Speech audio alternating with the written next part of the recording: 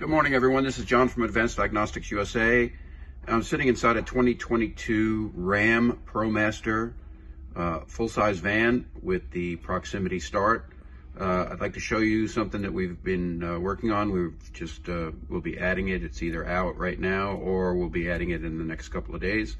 It's going to be an update for this vehicle. It's a 2022 and it's going to be available for the 2022 through 24 model years. It's not all keys lost. It is duplicate only, because you do need a working key in order to progress, in order to read the pin.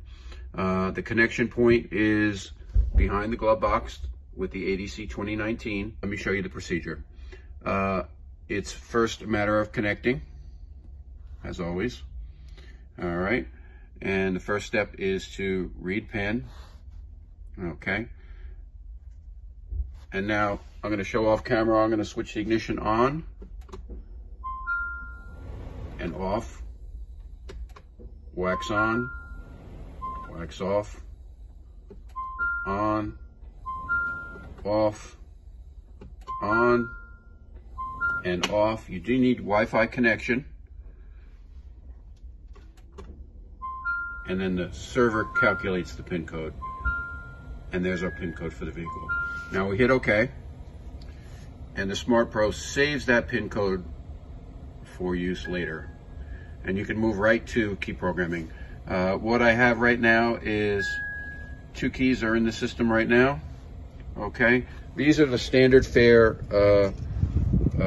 tombstone type keys. I do think a compass key would probably substitute for this.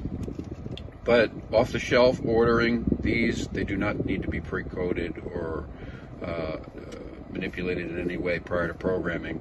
They're simply a matter of having a brand new one. You can't use them from another vehicle. They lock to the car. You see there's our push to start. It's important to leave the ignition in the off position. All right, see I've just switched it off. And in order to move to the next sequence, that has to happen. You have to be in the off position.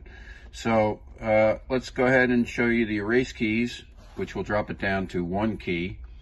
I'm going to choose erase keys and ensure all the doors are closed. They are. I'm going to hit yes. And place a prox or fobic near the center console. Ignition turned off. Press OK. So I hit OK. And the first thing you do is you go and you press the unlock button once on the key that you want to remain in the system.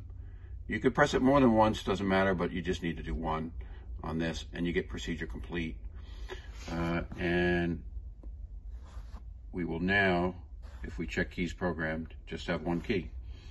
It never drops it down to 0. It always, you have to have at least 1 valid key in order to erase. Which it's just like the compass. It drops it down to the 1 key that you use for the procedure. So now, let's say I wanted to add that key back in. We can simply move to, or add a new key. We can move to add prox keys.